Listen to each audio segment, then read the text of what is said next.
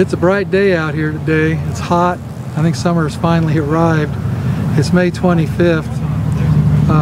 We have kind of an oxymoron type of thing going on today. What I would call a good problem. This yard of bees behind me was scheduled to be involved in a research project with the University of Georgia today. It's been scheduled for a long time. Jennifer Berry and her crew at the Bee Research Lab are trying out new ways of applying oxalic acid. She has some very promising ideas, and I was going to let her use these colonies and more to do some of her testing and research. But we have a problem, a good problem. We're having a very hard time finding any mites. We've been around to a bunch of yards, done a bunch of alcohol washes in the last few days, and throughout it all we found one mite. Now, I don't have any illusions. I'm not going to stand here and tell you we don't have any mites, because I know better than that. But considering that we were not able to find any except for that one, these colonies don't have enough mites to do a research project on mite control. So we've rescheduled for late July, July 25th. We're going to move it back 2 months. Hopefully by then the mites will have grown a little bit and she'll be able to do her research. Now, the reason I'm doing this video is I thought some people would be interested in how we achieve that. Around the 1st of June, I always have a few mites. I can't remember one single year when I've had this happen where we just absolutely couldn't find any mites. And we did something a little different last winter that I think was the reason. I've been a big proponent of using oxalic acid sublimation or vaporization in the winter when the bees are broodless. And last year, we did that in a very big way. The first thing I did was I was very careful with the temperature. I think a lot of people make the mistake of using that in the winter when the bees are broodless, when the temperature is too cold. I think the ideal temperature for that is probably around 42 to 48 degrees Fahrenheit. You want the bees to be in the colony, not flying, but you don't want them to be clustered tightly. So we really tried to treat when we had that type of temperature going on.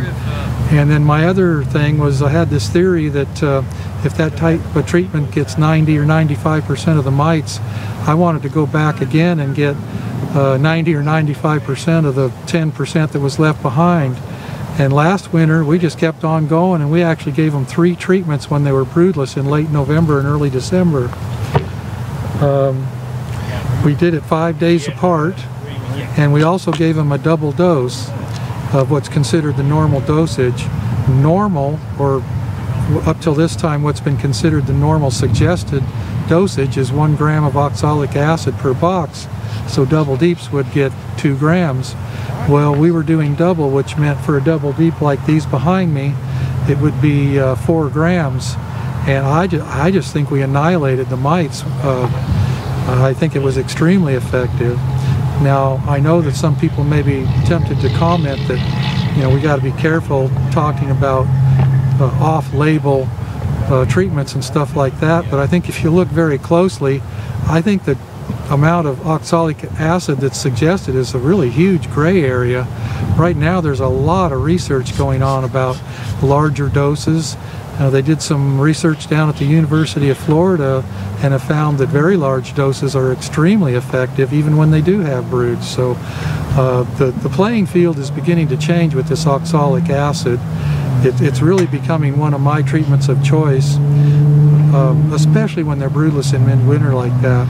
I know it's not really the time that people want to start thinking about treating their bees in the fall for Varroa mites, but I just thought this was extremely good information and wanted to get it out there so people would have it later in summer when they start thinking about treating.